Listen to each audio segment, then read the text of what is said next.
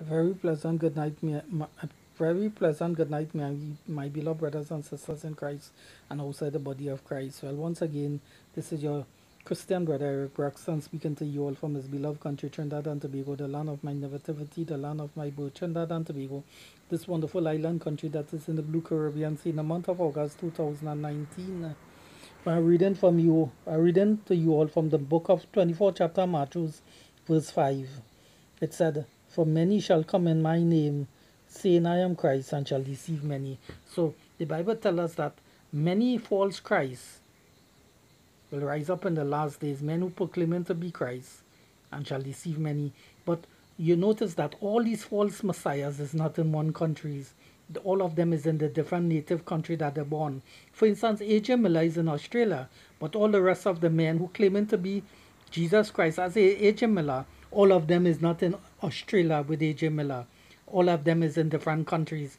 You find one false one AJ Miller is in Australia, and next false Christ is in Argentina, and next one is in Brazil, and next one is in Russia, and next one is in America, and next one is in Tanzania, example, and next one is in Brazil, and next one is in Tokyo, Japan. But all the false messiahs is not in one country. Why it is all the false messiahs that the Bible say that will come in the last days? Why all of them is not in one country? Like Australia with AJ Miller. There's a reason for that. And I will reveal it and teach you why it is not that way, brothers and sisters. A classic example, before I come to the end of this video, because it'll be a very short video. AJ Miller is a false Christ and claiming to be Jesus Christ.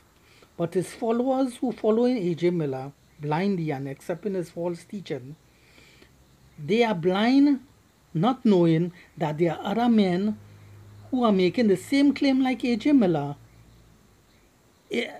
in other countries and have the same set of followers as AJ Miller. A lot of them is ignorant of that. Why? Because they only look into AJ Miller. The focus is in he. They place their trust and confidence in he. And they are so blind to recognize that there are other men in other countries who are making the same claim as AJ Miller. But for them to know that, they have to read the book of Matthew 24 verse 5, where it said many men will come